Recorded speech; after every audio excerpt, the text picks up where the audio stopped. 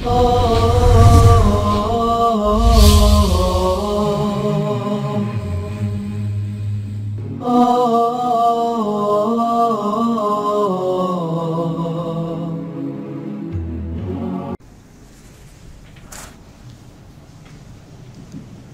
عليكم ورحمة الله وبركاته. بسم الله الرحمن الرحيم. الحمد لله رب العالمين، وأصلي وأسلم على أفضل الخلق أجمعين نبينا محمد وعلى آله وصحبه والتابعين ومن تبعهم بإحسان إلى يوم الدين وبعد. My beloved brothers and sisters in Islam, indeed every single one of us is an author, whether we agree or not. We are responsible to be writing a certain book, and that book is a book that we will be shocked and surprised when we read it ourselves, although we would have authored it. And by this, what I mean is every single movement of ours we know is written down. So I am the one responsible for what is being written. Whatever I say is written. I am responsible. If I don't say it, it's not written. If I say it, it's written. Whatever I do is written down. So every one of us authors our own book. And this is why Allah says, don't blame anyone but yourself when you read your own book. And this is why Allah subhanahu wa ta'ala says, يَوْمَ تَأْتِي كُلُّ نَفْسٍ تُجَادِلُ عَنْ نَفْسِهَا. On that day, each soul shall come defending itself, fighting its own case. Because each person will be given his or her book, and each one will be told, read your book. كَفَى بِنَفْسِكَ الْيَوْمَ عَلَيْكَ حَسِيبًا. Allah says, you are sufficient yourself as your own accountant for your deeds. Here's your book. اقرأ كتابك. Read your own book. So this is why we say, never be deceived, my brothers and sisters, by thinking that what I have done or is not going to be recorded, or by thinking what is recorded is something that I did not do. It is definitely done. And why we need to constantly speak about this is because on a daily basis we become forgetful that I'm authoring a booklet. I'm engraving it into my book. My book is being written, and in such a way that it will be held for me or against me very, very soon. So why is it that we do not increase within our books that which will be beneficial for me and you? One of them is an act of charity, sadaqah.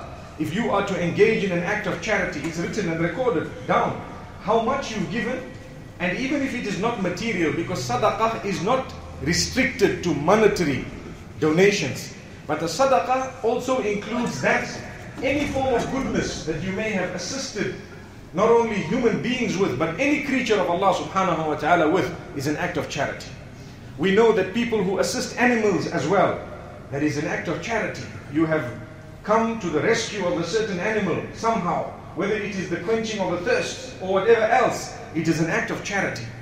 And we as Muslimin believe that yes, we will indeed engage in acts of mercy towards animals, but we must realize in Islam we prioritize. Prioritize meaning human beings come before animals. So if two are drowning, a dog and a human being, we should be saving the human being before the dog. If we manage to save both, nurun ala nur.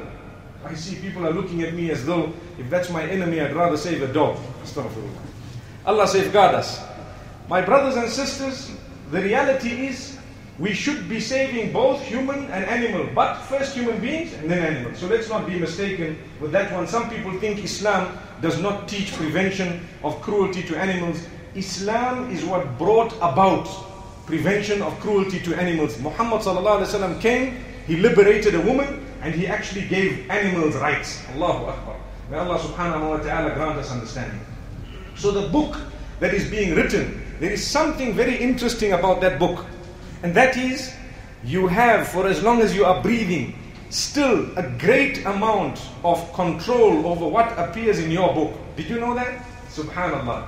So once you've written, it's engraved, but the engraving can still be changed for as long as you're breathing. And this comes with mercy from Allah subhanahu wa ta'ala.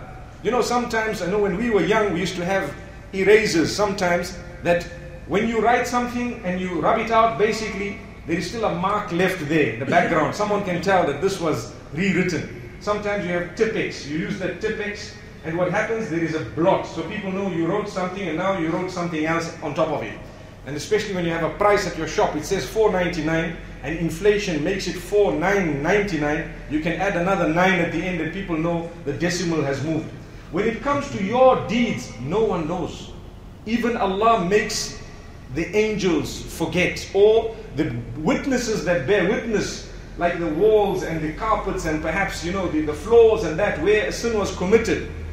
It was written, it can be deleted totally and completely. You're alive, you are the author of your book. You're going to come with that booklet. On your deathbed, subhanAllah, that's your final book. You have the final revised edition, if you want to call it, or you were given a chance to revise it, to look at it and to continue changing here and there, but it was up to you, and this is why we speak about it today. Because my brothers and sisters, we have done deeds. A lot of us have done a lot of good deeds. They are in our book. They are not going to be wasted, but they may be, if we are foolish, wasted. How can a person become foolish? By having more bad deeds than good. So you have a lot of good deeds in your book, but that's up to page number 500, and the rest of the 1,000 pages remaining all evil deeds. This man did this man did that. And the worst of deeds, don't be mistaken, point number 1, to associate partnership with Allah. Worst deed that could be there, because Allah says, I can forgive everything, but there is one thing I promise not to forgive, and that is when you've associated partnership with me and you have not sought forgiveness, which means you did not write that book properly by deleting that association of partnership through repentance, then I promise that I won't forgive. Now this is serious, because Allah is most forgiving, most merciful. But sometimes, even if a person is very, very kind and very easygoing, if you keep on irritating a person, they will become irritated with you. No matter how, they say this man has no temper. But if you keep on irritating, the temper at some stage will come. Allah's example is far different from that example we've just given you now. وَلِلَّهِ الْمَثَلُ الْأَعْلَى. Allah has the highest of examples. But if Allah is most forgiving, most merciful, and He is saying, this I won't forgive, that means it must be something serious. So be on the lookout for that type of scratch in your book, number 1. Number 2 is, when we have wronged fellow human beings, we are spelling disaster. So if I have backbitten about you, perhaps cheated you, perhaps sworn at you, eaten one of your rights, perhaps spread rumor about you, slandered and so on, what happens is, I have wronged you. In order to get my book in order, I need you and your involvement, and I need you to help me erase it. The eraser of that statement is in your pocket, not mine. And you are not most forgiving, most merciful. So it's going to be a disaster. And this is why we say, when you have wronged against the most forgiving, most merciful, you have a chance, because He is looking for any excuse to forgive you. But when you have wronged against people who are not most forgiving, not most merciful, because they are human beings, it's not the Creator, in that case, you are actually putting yourself into red territory. And this is why we say, when you have your booklet, you will erase. But to erase some of it, you need a special rubber, a special eraser, subhanAllah. So now you need to go to a human being, say, look brother, I've erred, please forgive me, and so on. And then you find that that booklet will become clean once again. And you hold your booklet. Your booklet is with you at all times. And the angels keep writing, whether you like it or not. مَا يَلْفِظُ مِن قَوْلٍ إِلَّا لَدَيْهِ رَقِيبٌ عَتِيدٌ. Man does not utter a single word, except there are those who are taking record of it. The angels are taking a record. They are on the left and on the right. Everything is written, subhanAllah. So when you have wronged a fellow human being, what may happen is sometimes people say, I don't forgive you. I don't forgive you. So in that case, you arrive with that on your book on the day of judgment, and the person is brought in front of you, or the group of people are brought in front of you, and what is looked at?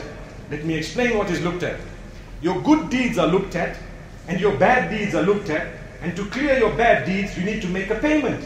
What type of currency is going to be used on that day? The currency of deeds, al-a'mal, nothing else. Your deeds are going to be used. So Allah subhanahu wa ta'ala will ask, do you forgive this man? The man says, no, because on that day, he will also need something to enter paradise. Everyone is going to be searching for anything they can get hold of so that they can go to paradise.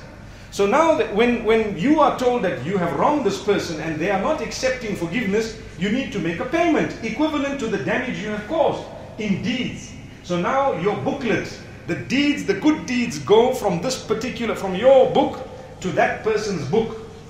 And this is how people end up losing pages of good deeds. So it is exactly like a few pages went missing from my book. Why? Because I did so many good deeds in my life and I can't find the page. You know, like you, for example, you arrive in Great Britain and they tell you, where is your visa? And you say, it's somewhere in my passport. And you're now turning the pages and you find there's a page missing. What happens? I don't even want to begin to explain the feeling. May Allah subhanahu wa ta'ala protect us. So this visa of entry into paradise, you find the page missing because you wronged someone else. Wallahi, it's not worth it. It's not worth it at all. And then what happens? The deed goes to him. And then there is another person. The deed goes to that one. And if you've wronged the third one, the deed goes to that one. May Allah protect us. The hadith makes mention of a person who loses all his good pages. They're all gone. And where did they go? They went to someone or all sorts of people who were wronged. And you know what? There's still a line of people. And that line of people, we've wronged them. And I don't have any more good deeds. And this is my book. My book, the pages are going one by one. So now the bad pages from their books are torn and given to us. So his bad page comes to me, this one, that is a settlement. On the day of judgment, this is how things will be settled. Things are settled through your deeds, either good deeds or bad deeds. So you get someone's good deeds or they get your good deeds, and vice versa. You may get someone's bad deeds or they may get your bad deeds. And this is why Allah subhanahu wa ta'ala says, prepare for the day when your wealth and your children will not help you. Not at all. Your book, you have it. Right now you have got it. Try and make sure you've written it properly. It's your writing. Don't be like those who are shocked on the day of judgment when they come and they are given their own book and they are told, read your book. And when they read it, they are shocked. Is this what I did? And Allah says, we gave you an opportunity to engage in tawbah whilst you were breathing. Why didn't you do that? This is why we constantly make mention of a hadith. طُوبَى لِمَنْ وُجِدَ فِي صَحِيفَتِهِ اسْتِغْفَارًا كَثِيرًا. Give good news to he upon whose pages lots of istighfar is found. Lots of tawbah, lots of repentance is found. So on your pages today, why don't you write a lot of istighfar? Why don't you repent every day? So every day you start off with, I seek your forgiveness, oh Allah. In the afternoon on your page it's written, I seek your forgiveness. So every page of every day you have forgiveness, repenting at the top, in the middle, somewhere near the bottom, and right at the bottom. Isn't that good news? Allah says, give good news to those type of people. So now when the punishment is about to overtake you, these little statements strewn all over your pages will come to your rescue. When Allah sees it, He may say, oh my worshipper, I am the most forgiving, most merciful. You ask my forgiveness, here it is. You may proceed. May Allah subhanahu wa ta'ala grant us good deeds.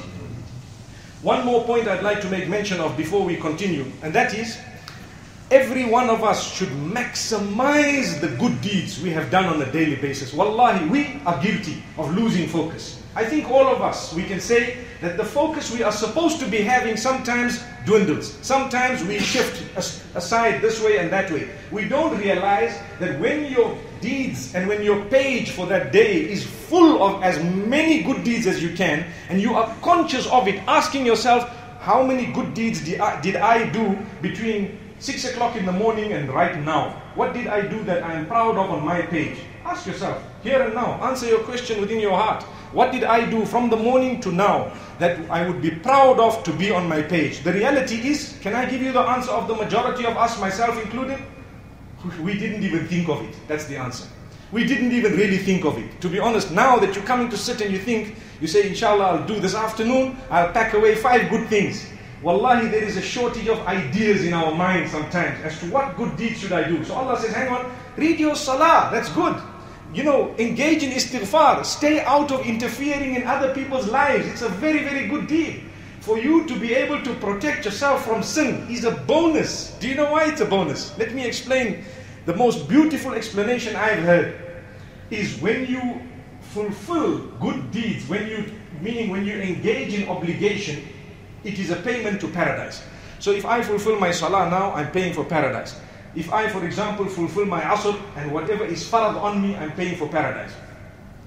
But if I abstain from prohibition, that's a bonus. Why is it a bonus? Allah gave you a gift by making that sin accessible to you. That was the gift. So when sin is accessible to you, that's the only time you can abstain from it, saying that I did a good deed. What was the good deed you did? Adultery was so easily accessible, but I stayed away. That's now a good deed. But for you to stay away from adultery because it's not accessible, that's no big deal. That's nothing. It wasn't even there. This is why we say in countries and societies where sin is left, right and center, if you still stay straight, you get a far greater reward than countries where that sin is not even accessible. When your pornography is accessible on your phone and you just delete or you block the page and you don't do it, that is now called abstaining from prohibition. But when you're in a country where you cannot access it at all, there is no big deal for having stayed away from it, because it will then count according to your intention. You know, some people are looking for a loophole. Come what may, we want to commit a sin. Allah says, you know what? We would have given you a bonus by making sin accessible for you in order to give you an opportunity to stay away from it so that you can achieve closeness to us and write something huge in your book. But we did not make it accessible to you, and still you want it in order to commit it. That is a major sin. Allahu Akbar. Meaning it's a crime to be thinking in that direction. So this is why, my brothers and sisters, remember, whenever there is a sin that comes past you, that is easy to commit, whether it is in a business deal, whether it is with the opposite sex, whether it is the interference of the life of someone and so on, those type of sins, subhanallah, they are opportunities from Allah given to you to prove your mettle as a Muslim.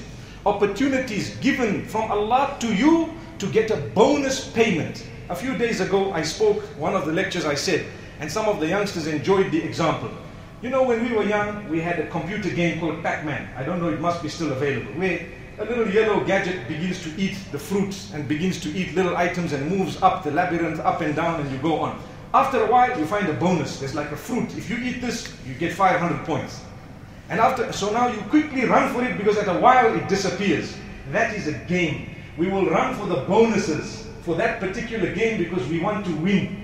Allah says, well, when we have put haram around you, for you to abstain from it is your bonus. You get 500 free points. Doing what? I didn't do anything. All I did was I stayed away.